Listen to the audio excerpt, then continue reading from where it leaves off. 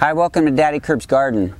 It is time to get these baby plants off of this mother plant. This is the Blackberry that I planted a couple seasons ago, and then I took the tips by the suggestion of Scarlett with Gardening with Scarlett, and also Kim from Kim's channel.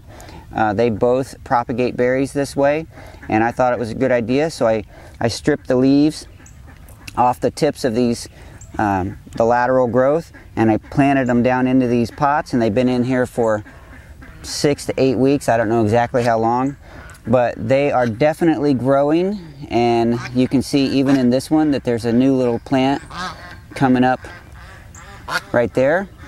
And I know that this one has roots because at one point the cats knocked it off the brick and it hung and didn't fall. It didn't pull out of the dirt, so I know that there's something holding it in there. There's lots of growth. I probably kept them in here for too long attached to the mother plant, but I just wanted to be sure. So today I'm going to go ahead and cut them off, and I'm going to do that, you know, about that high from the base.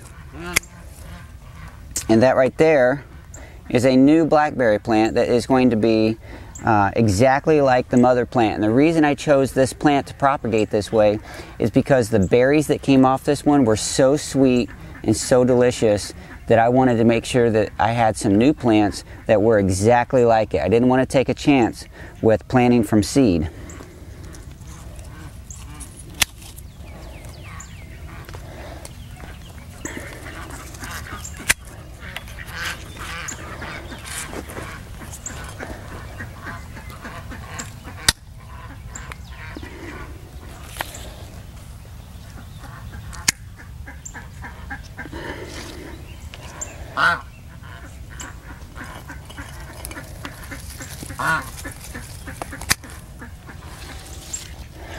And there we go, look at that.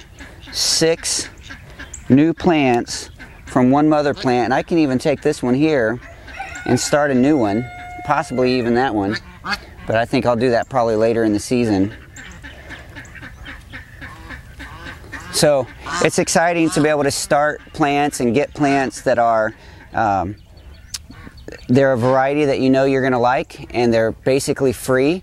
You don't have to go and purchase. And this one, by the way, we purchased, I believe this one was one that we had purchased on clearance because the Blackberry plant, it was at Lowe's, one of the big box stores, looked really bad. It was late in the season, and when they had discounted it down to like $2, I can't remember exactly, but it was pretty cheap. So we brought it home and took a chance, and it has been a really good plant for us. It hasn't yet produced an abundance of berries because it's only, I think this is in its 3rd growing season. But last year the berries that did come off of it were amazing. So this year I'm hoping that we get lots of beautiful, delicious berries off this one.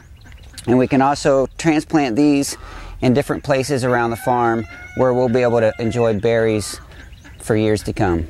Thank you so much for joining me in the Daddy Kerb's Garden. It's always a pleasure talking to you and sharing this with you. I would love to hear your stories, so share them in the comments below, and I'll talk.